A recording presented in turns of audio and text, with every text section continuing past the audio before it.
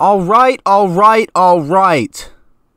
I will finally tell you how to make your own Spider-Man costume. I've finally hit 100K on YouTube, and thanks to you guys, I can finally make this channel into a career. And as a reward for the space you allow me to take in your inbox, I'm finally going to tell you step by step how to make your very own Spider-Man costume. Now, it's important to know that I've already covered how to make your own Spider-Man mask in a different video, so I won't be covering that here, but you should definitely check out that video if you expect to make a full Spider-Man suit. But I'm not cutting any corners in this video either.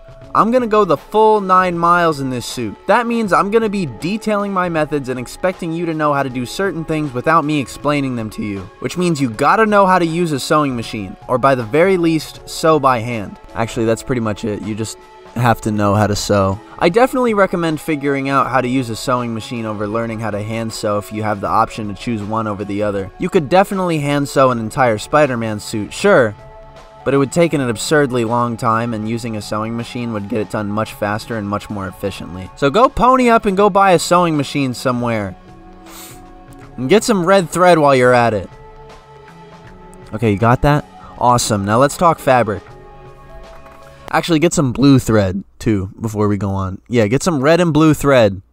Okay, now let's talk about fabric. Now, if you're a beginner, I recommend getting some basic 4-way stretch spandex.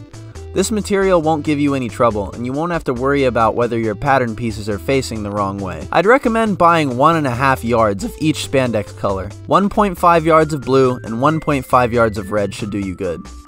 But if you aren't a beginner, I can show you some super fancy fabrics that I love using on my suits. The Liverpool Bullet spandex is one of my favorite fabric textures. It adds a sense of durable texture to your costume. I try to use it on any Spider-Man suit that needs to have a sense of texture to it. Texture. All you say is texture. It can be uncomfortable at times, and you'll need to put fray check on the edges to give it a longer shelf life, but it looks great. Ribbed spandex is a super comfortable texture, and it feels great to wear, and it looks pretty good too. The texturing is quite subtle, so if you want something low-key and comfy, this is your fabric. If you want something shiny and versatile, you should try some Mystique foil spandex. I use this on any suit that simply needs to be shiny. Think Iron Spider or Spider-Man 2099. If you're making a classic suit, try using velvet spandex for your blue sections.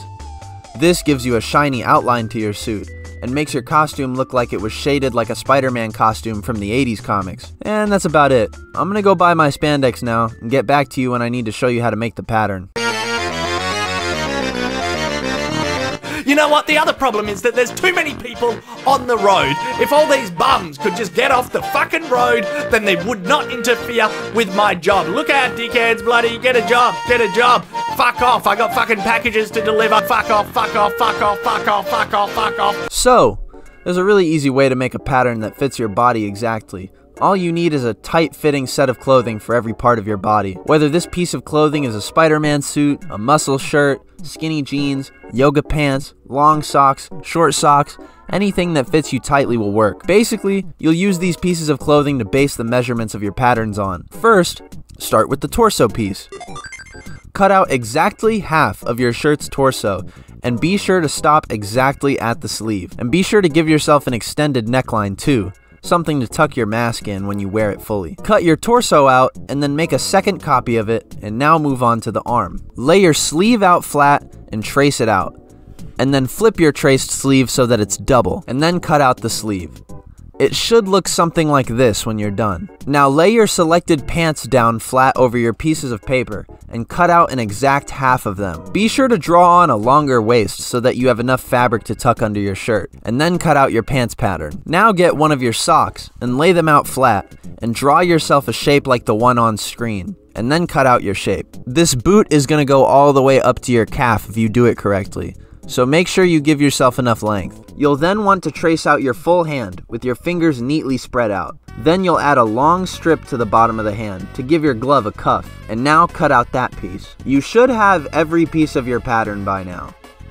Now grab your torso pieces and start to draw out the Spider-Man red sections over your torso and arm pieces. You should give yourself a thick belt at the bottom, a thin portion on your waist, and a thick portion that spreads out across your chest. Leave a mark on the arm pattern directly where your pen line ends for your torso, and then move on to the next torso piece. You'll draw your line at the top portion around here, and then draw the belt at the same thickness you drew the front torso piece's belt for. Then match up your top line on your back piece to your marked arm pattern. Then, take your marked arm pattern and draw vertical lines from the two marked parts all the way down to the bottom cuff. You'll now take all your pattern pieces and cut along these lines to split them up into the different red and blue sections you'll be making. These are the blue pieces, and these are the red pieces. You'll then want to take your blue pieces and lay them flat out over your blue fabric and trace them. I recommend doing this over the textureless side in case your marker is super dark. Make sure to leave a bit of extra room with your tracings. Now for most of these pattern pieces, I've instructed you to cut them out in halves. So basically you only have half of one shirt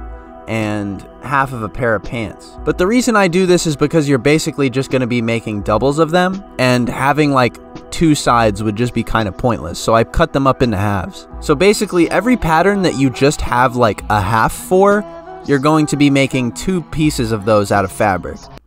I really hope this video isn't super confusing. I'm gonna have to edit this a shit ton in post to make this a lot more readable. This is so confusing. For your red patterns, lay them out over your red fabric and trace them out closely while giving yourself more access fabric on the outsides of the pattern, those being the original edges before you cut the torso pieces into the red and blue section. Try assembling each part of the costume one by one. I'll start with the shirt first, meaning I'll cut out all the fabric I need for the shirt with these pattern pieces on screen. You should now have all of these pieces in red fabric. And now for the blue pieces. Now that they're all cut out, attach your pieces together using pins. These will hold the red and blue pattern pieces together while you sew them in the sewing machine, which you should be doing using the zigzag stitch. I really hope you watched a good video about figuring out how to sew with a machine, because I will have lost so many of you by now. I mean, I guess you could try fabric glue, I guess, but only use a small amount, okay? Don't go crazy. Now that you've got those pattern pieces pinned, you can sew them together. I recommend top stitching them if you're a beginner, which is what I'll be doing in this video. Now that the pattern pieces are all stitched together, we can take a break to do something fun, making the back logo. I ordered some red faux leather on Amazon for mine and cut it up with my fabric scissors into this spiffy logo. I then pinned it and sewed it right into the suit. But this pleather is tough, so it was hard for me to cleanly sew into the machine, so I recommend gluing on your back logo or keeping it small so that it's easier. Either that or just use some spare fabric you have lying around. You can also get some red puff paint and freehand your own back logo on here. Alright, now we're going to sew the shirt pieces together to complete the whole shirt. So, you'll take your two torso pieces and sew along these lines to create your neck hole. Then, you're basically going to link your arm piece to your torso piece like so, and sew over this part to connect these two pieces. Make sure you sew the blue portion on with blue thread, or you can sew it together from the inside so that there's no extra red thread. Now, you should have both arms attached to your suit. Now your shirt hasn't been fully assembled, but it's pretty close. Now turn the shirt inside out, lay it out flat, and sew up from the waist, through the armpit, and then to the end of the sleeves on both sides. And you should now have a finished shirt. You can take a break to put it on if you want to replicate the ultimate wrestler look. Now it's time to put on the webs. I recommend getting some huge pieces of cardboard to stuff out pieces of the suit that you need to draw webs on. But since I have a mannequin, I'm going to be using that instead. Don't ask me where I got it. I got it on Facebook Marketplace. You guys got to look around and get crafty to find one of these. I basically drew some grid lines out with fabric chalk and then freehanded it with Sharpie. I made sure to look at reference images of the Bagley rendition of the front logo, and I recommend you do the same if it's your first Spider logo. I then proceeded to draw the rest of the webbing on the suit, flowing from the neck and out onto the rest of the red sections of the shirt. If you're using cardboard to stuff out your suit, you can always cut out thinner pieces to stuff out your arms so that you can draw cleaner lines. And that should be your shirt done.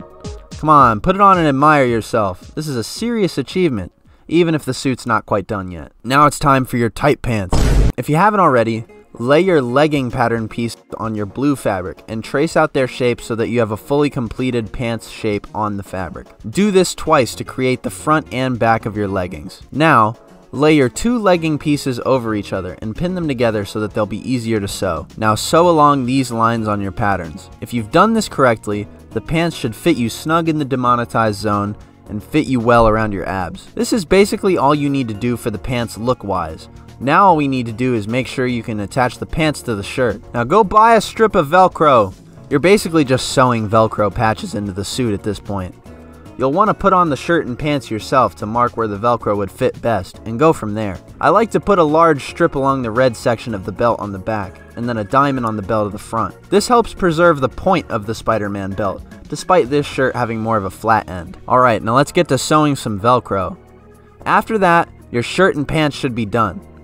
You're literally at the home stretch. All you need to do now is sew together the gloves and boots. Lay out your red fabric and fold it over so that you have enough room to lay out your glove pattern over the fold. Take your Sharpie and trace your hand pattern onto your fabric. Make sure you're as close to the pattern as possible with your tracing line. It will make this much easier to sew. Now, once it's all traced out, pin the fabric down at the fingers, thumb, wrist, and at the mouth of the glove. You'll then take the pinned fabric and sew along your drawn line with the sewing machine. Now, cut along the outside of your sewn lines, and once you've cut off all that excess fabric, put the glove on and pull it off so that it goes from inside out to outside in. Do this again, and you should have 2 pairs of gloves. Or 1 pair of gloves. Yeah, you'll have 1 pair of gloves. Now for the boots, you'll basically be doing the same exact thing, but just way easier. You simply fold the fabric over the edge and line the edge of the boot pattern up with the fold line and then trace the pattern out. You should know what to do by now. Pin that son of a bitch and put that motherfucker in your shitting machine. Take it out and cut off the excess fabric. And then do this again and you should have your boots.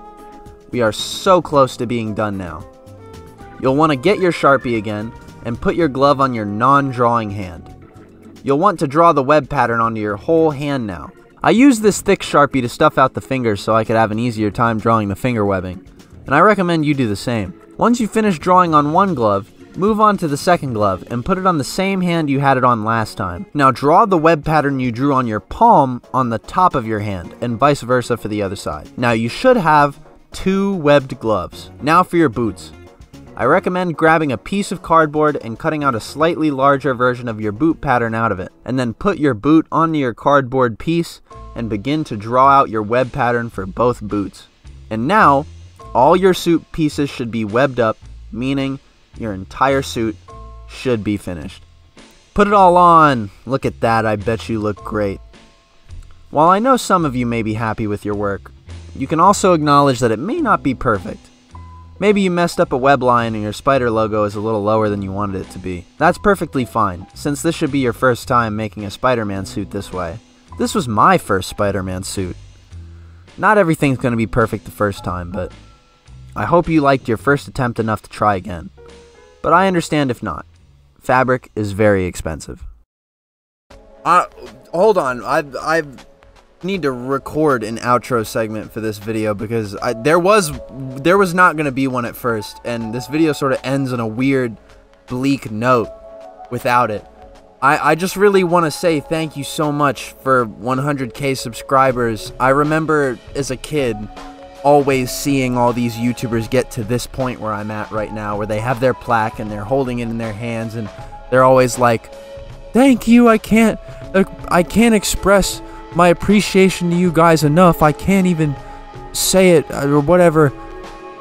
But I'm at that point right now. I just want you guys to know it. I'm at that point, and I'll spare you the big YouTuber speech, and I will just say thank you. Thank you, thank you, thank you. I really appreciate each and every single one of you, and I'm really happy with where I'm at on this platform, in life, and in everything like that, and that's because of you guys, and I just want to say thank you. That being said, this is a suit tutorial video, so if you have any questions, please be sure to ask them in the comment section below. And before I go, there's one thing I wanted to note about the special lenses for this costume that you see in this video. They're obviously reflective, and if you've gotten to this point, you've obviously noticed that the Spider-Man mask tutorial doesn't show you how to make those reflective lenses. But Fret not, I will tell you in the outro without the use of visual aids, so take what you will, I guess. But I used two-way mirror film, and basically what I did was I just layered my mesh with the two-way mirror film on top of it and then put them onto the lenses. So if you want to do the mirrored lenses, that's how I did it. Little tidbit of advice from me for all of you who sat through the very cringy thank you message I just gave you all for helping me reach 100K. Again, I really love you guys. Thank you so much for being here with me and everything. I really hope this Spider-Man suit tutorial video helped you out a lot. If you have any questions, you need any help, I will try my best to answer in the comments. I love you guys, and I'll see you in the next video.